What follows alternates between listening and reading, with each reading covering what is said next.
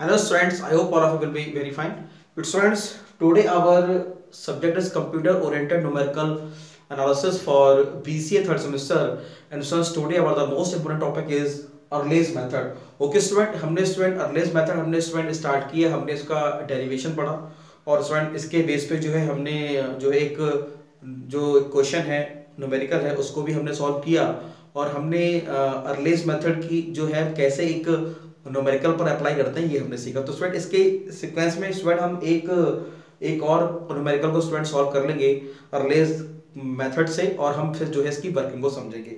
Student ये जो Euler's method है स्टूडेंट, जैसे मैंने स्टूडेंट कल भी आपसे कहा था कि ये Euler's मेथड जो है हम इसको जब अप्लाई करेंगे तो ये मॉडिफाइड Euler's मेथड नहीं है, ठीक है, क्योंकि स्टूडेंट आपके एग्जाम में जो है वो Euler's मॉडिफाइड मेथड पूछा जाता है तो हम स्टूडेंट वो उसको हम जो है इस क्वेश्चन के बाद हम जो अगला लेक्चर आएगा उसमें हम करेंगे। तो स्टूडेंट Euler's मेथड केवल अगर लिख के आए कि भाई आपको क्वेश्चन गिवन है उसको केवल Euler's मेथड से आप सॉल्व करें तो ऐसे करेंगे। कल भी हमने क्वेश्चन अपलोड किया तो वैसे फिर उसके ही सीक्वेंस में ये वाला जो क्वेश्चन जो मैं भी कराऊंगा ये भी जो है वो वैसे ही होगा जैसे हमने कल किया था। लेकिन जब Euler's मॉडिफाइड लिख के आएगा कि solve by Euler's modified method, तब हम उसमें Euler's मॉडिफाइड मेथड का यूज करेंगे जो कि हम नेक्स्ट लेक्चर में हम डिस्कस करेंगे। ओके स्टूडेंट्स, तो इसके ही सीक्वेंस में स्टूडेंट हम एक क्वेश्चंस को हम और करेंगे। तो आइए स्टूडेंट क्वेश्चन को हम देख लेते हैं। क्वेश्चन क्या है हमारा? तो स्टूडेंट्स क्वेश्चन है हमारा, क्वेश्चन है apply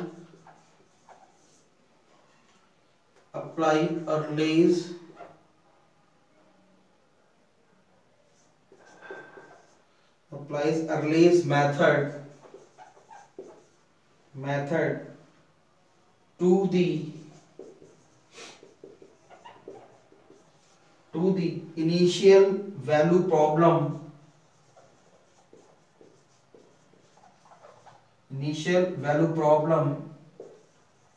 dy upon dx is equal to x plus y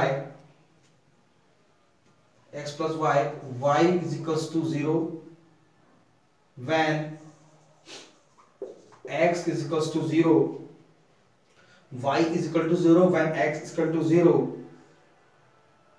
at x is equals to 0 to x is equals to 1. Taking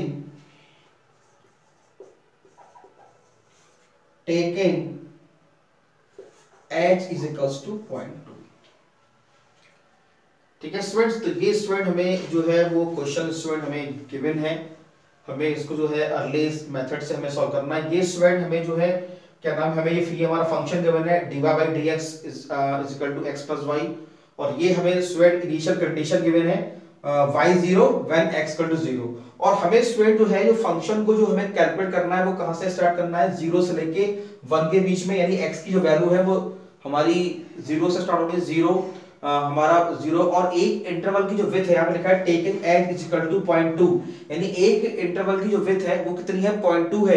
कहने मतलब स्टूडेंट क्या हो गया, यानी पहला इंटरवल हो गया हमारा 0, 0.2, 0.4, 0.6, 0.8 एंड 1। तो इसका मतलब स्टूडेंट यही है, इसका मतलब क्या 0 to 1 का क्या मतलब है कि आपका इंटरवल जो है वो 0 से 1 के बीच में है और एक इंटरवल की जो विड्थ है वो कितनी है, एज इज इक्वल टू 0.2 है।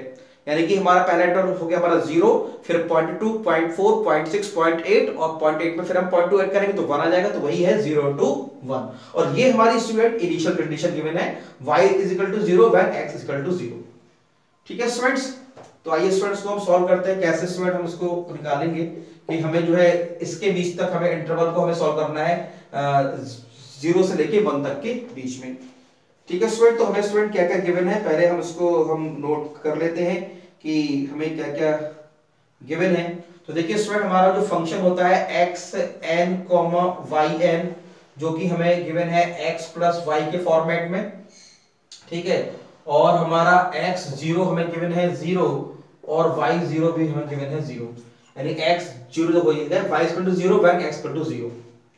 ठीक है, और स्टूडेंट जो h है, h में कितना गिवन है 0.2 है, हमें h 0.2 गिवन है, और हमें x क्या स्टूडेंट गिवन था कि जो हमारा जो x है, यानी x को जो हम स्टूडेंट कैलकुलेट करेंगे वो हमारा स्टूडेंट क्या हो जाएगा, यानी कहना मतलब ये है अगर हम उसको हम करें तो x0 तो स्टूडेंट हमारा है 0, x0 तो हमारा है 0, तो x1 कितना हो जाएगा, x1 हमारा हो जाएगा स्टूडेंट 0.2 हो जाएगा, ठीक है, x2 कितना हो जाएगा 0.4 हो जाएगा, और x3 कितना हो जाएगा 0.6 हो जाएगा, और x4 कितना हो जाएगा 0.8, और x5 हमारा हो जाएगा 1.0। तो स्टूडेंट ये है, देखिए इसका मतलब आप जरा समझें, यहाँ जो आपको ये चीज जो गिवन है x = 0 to x = 1, इसका क्या मतलब है, इसका मतलब ये है कि एक इंटरवल की जो विड्थ है वो 0.2 है, और आपको x0 जो है वो 0 गिवन है आपकी इनिशियल कंडीशन में, इसीलिए x1 क्या होगा, x1 होगा 0.2, x2 क्या होगा 0.4, क्यों, क्योंकि h बराबर 0.2 हमें गिवन है, इसीलिए ये 0 to 1 वो कैसे हुआ 0 to 1, भाई x0 तो हमारा है 0 से लेके 1 तक, यानी कि 0.2 0.4 0.6 0.8 1.0, इसका स्टूडेंट मतलब ये है, ठीक है। और ये हमारी इनिशियल कंडीशन ये हो गई, ये वाली, ये और ये वो हमारी यहाँ रख दी, तो इसकी यानी x0 x1 x2 x3 x4 x5, ठीक है स्टूडेंट्स, ये है। तो आइए स्टूडेंट हम सबसे पहले अपने जो हमारा जो क्वेश्चन गिवन है, सबसे पहले हम अपने जो है क्वेश्चंस को हम सॉल्व करते हैं कि जो हमारा क्वेश्चन गिवन है, तो स्टूडेंट जो हमारा फार्मूला जो हमारा होता है, हमारा जो फार्मूला है अर्लेस मेथड का, वो हमारा क्या होता है, वो होता है yn + 1 = yn + hf xn, yn। Okay students, ये हमारा स्टूडेंट फार्मूला होता है, और हम स्टूडेंट सबसे पहले क्या निकालेंगे, सबसे पहले स्टूडेंट हम निकालेंगे y1, क्या निकालेंगे, y1 निकालेंगे। तो y1 के अकॉर्डिंग हम जब y1 निकालेंगे, तो हमारा जब यहाँ y1 हो गया, तो ये y1 कब होगा, जब n बराबर होगा 0, तभी तो यहाँ पे हम y1 होगा, तो y1 कितना हो जाएगा, ये हो जाएगा y0 + hf x0, y0, ठीक है। y1 के लिए तो y0 कितना गिवन है, y0 गिवन है स्टूडेंट 0, h कितना गिवन है, h गिवन है हमारा 0.2, और x0 y0, यानी क्या है मतलब स्टूडेंट हमारा फंक्शन क्या है, हमारा फंक्शन है x + y, यानी इसमें हम क्या करेंगे, x की जगह x0 की वैल्यू पुट करेंगे और y की जगह y0 की वैल्यू पुट करेंगे। इससे पहले स्टूडेंट कल हमने जो क्वेश्चन सॉल्व किया था उसमें स्टूडेंट हमारा 1 - y था, जो हमारा फंक्शन जो मेथड यानी dy/dx हमारा क्या था 1 - y था, तो उसमें स्टूडेंट हम x की वैल्यू को पुट नहीं कर पा रहे थे, क्यों, क्योंकि हमारा जो फंक्शन था वो y के टर्म्स में गिवन था 1 - y। आप कल वाला वीडियो स्टूडेंट आप जरूर देखिएगा, तब आपको अच्छे से आ जाएगा समझ में। तो 1 - y गिवन था, तो हम उसमें x की वैल्यू को पुट नहीं कर पा रहे थे, फंक्शन में y 1 - तो इसलिए हम केवल y की वैल्यू पुट कर रहे थे, लेकिन यहाँ पे स्टूडेंट x और y दोनों हैं, तो हम इसमें दोनों की वैल्यू पुट करेंगे, यानी कि इसको हम जोड़ेंगे, यानी कि ये क्या हो जाए x, y0, यानी क्या है x + y, यानी x0 यानी 0 + 0, ठीक है स्टूडेंट्स। तो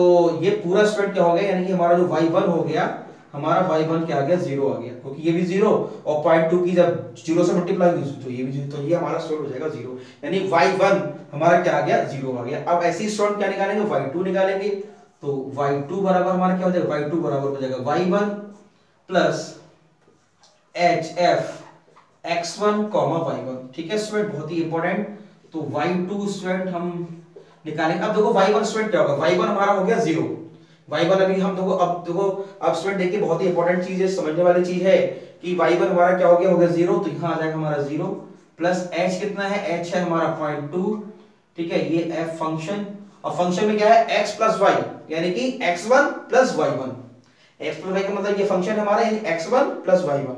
तो देखिए स्टूडेंट x1 हमारा कितना है, x1 है हमारा 0.2, तो हमारा हो जाएगा ये 0.2 प्लस y1 हमारा कितना है, y1 है स्टूडेंट हमारा 0, तो हमारा ये आ जाएगा 0, ठीक है स्टूडेंट। इसको हम सॉल्व कर लेंगे, तो y2 स्टूडेंट हमारा कितना हो जाएगा, यानी y2 हमारा हो जाएगा स्टूडेंट 0.4, कितना हो जाएगा 0.4। इसको जब स्टूडेंट इसमें जोड़ेंगे, फिर 0.2 को 0.2 से मल्टीप्लाई करेंगे तो 0.4 आ जाएगा। तो ये स्टूडेंट हमारा आ गया y2। एक बार स्टूडेंट मैं चेक कर लेता हूं कि बोर्ड पे शो हो रहा है कि नहीं आपको ठीक से।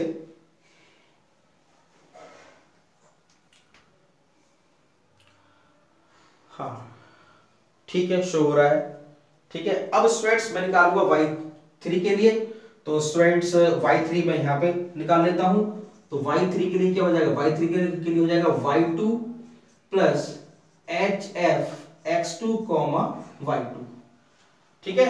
तो इसको हम सॉल्व करेंगे, तो y2 स्टूडेंट क्या हो गया, y2 हमारा आ गया 0.04 प्लस h कितना है 0.2 है, x2 कितना है स्टूडेंट, अब देखो x2 है 0.4, यानी कि 0.4 प्लस y2 कितना है, y2 0.04। ठीक है स्टूडेंट, इसको हम सॉल्व करेंगे y3 को। तो स्टूडेंट हमारा जो y3 जो हमारा आ जाएगा वो स्टूडेंट हमारा, इसको जब आप सॉल्व करेंगे स्टूडेंट्स, ठीक है, तो ये हमारा स्टूडेंट आ जाएगा, ये हमारा आ जाएगा y3 हमारा आ जाएगा 0.128। ये हमारा स्टूडेंट आ जाएगा y3। ऐसे ही स्टूडेंट हम y4 हम निकालेंगे। तो एक बार स्टूडेंट नीचे देखता हूं कि नीचे वाला आपको y3 शो हो रहा है कि नहीं। हाँ ठीक है स्टूडेंट, y3 शो हो रहा है आपको, ठीक है, y3 शो हो रहा है। अब y4 निकालूंगा मैं, तो y4 के लिए स्टूडेंट हो जाएगा, ये हो जाएगा y3 plus hf x3 comma y3। ठीक है, तो y3 कितना हो गया, y3 हो गया 0.128 प्लस 0.2 x3 प्लस y3, यानी x3 कितना हो गया 0.6, यानी कि 0.6 प्लस y3 यानी कि 0.128। ठीक है स्टूडेंट्स, इसको हम सॉल्व करेंगे तो हमारा y4 हमारा जो है स्टूडेंट जो हमारा जो आ जाएगा, ठीक है, हम इसको y4 को स्टूडेंट हम सॉल्व करेंगे तो हमारा ये जो आ जाएगा, क्या नाम है, ये x3 हमारा जो है वो 0.6 है। तो हाँ हाँ 0.6 प्लस 0.28, तो उसको पूरे को हम सॉल्व करेंगे तो हमारा y4 हो जाएगा 0.2736, 0.2736। ठीक है, 0.2736 y4। ऐसे स्टूडेंट क्या निकालेंगे हम, y5 निकालेंगे। तो y5 बराबर क्या हो जाएगा, y4 plus hf x4 comma y4। तो y4 कितना हो गया 0.2736 प्लस 0.2, और x4 कितना हो गया, x4 स्टूडेंट हमारा हो गया 0.8, यानी 0.8 फंक्शन प्लस y है, तो y4 की जगह पुट करेंगे क्या 0.2736। इसको स्टूडेंट हम सॉल्व कर लेंगे और स्टूडेंट हमारा जो y5 जो हमारा स्टूडेंट आ जाएगा वो हमारा आ जाएगा 0.48832। ठीक है स्टूडेंट्स, ऐसे ही स्टूडेंट हम y5 हम जो है y6 हम निकाल लेंगे। तो y6 बराबर क्या हो जाएगा, y5 plus hf x5 comma y5। ठीक है, तो इसकी वैल्यू को हम पुट कर देंगे स्टूडेंट, y5 हमारा हो जाएगा 0.48832 प्लस h 0.2 और x5 कॉमा y5। तो x5 हमारा कितना है 1.0 है, तो 1.0 प्लस 4.48832। इसको स्टूडेंट पूरे को हम सॉल्व कर लेंगे और सॉल्व करने पे हमारा स्टूडेंट ये आपका आ जाएगा 0.48, इसको पूरे को सॉल्व करेंगे हम स्टूडेंट्स। ठीक है, तो ये हमारा स्टूडेंट आ जाएगा 0.7859, ये हमारा आएगा 0.7859 और ये हमारा आ जाएगा, इसको हम जोड़ लेंगे तो ये हमारा आ जाएगा पॉइंट, हाँ जी स्टूडेंट्स को जोड़ेंगे तो 0.785984। ठीक है स्टूडेंट्स, जोड़ने पे ये हमारा आ जाएगा,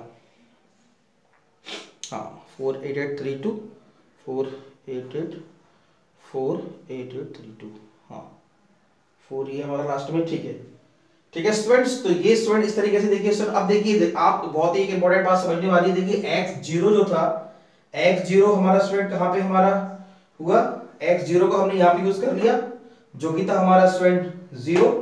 फिर हमारा स्टूडेंट क्या था, फिर हमारा x1 था, x1 यानी कि 0.2, तो x1 कहाँ पे यूज हुआ, ये x1 हो गया 0.2, x3 0.4, वो सॉरी x3 0.4, एक मिनट, x0 x1 हो गया 0.2 और x1 और x3 x 0.4 0.6।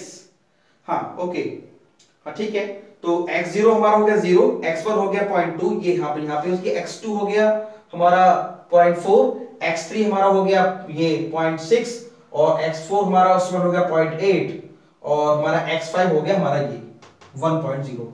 तो इस तरीके से तो स्टूडेंट इसका जो है मतलब इसका मतलब ये था स्टूडेंट, तो आप मुझे उम्मीद है आपको समझ में आ गया होगा। और h हमारा 0.2 था, x0 ये तो स्टूडेंट हमारी इनिशियल कंडीशन गिवन नहीं है कि when y is equal to 0 when x equal to 0, यानी x0 बराबर 0 और y0 बराबर 0।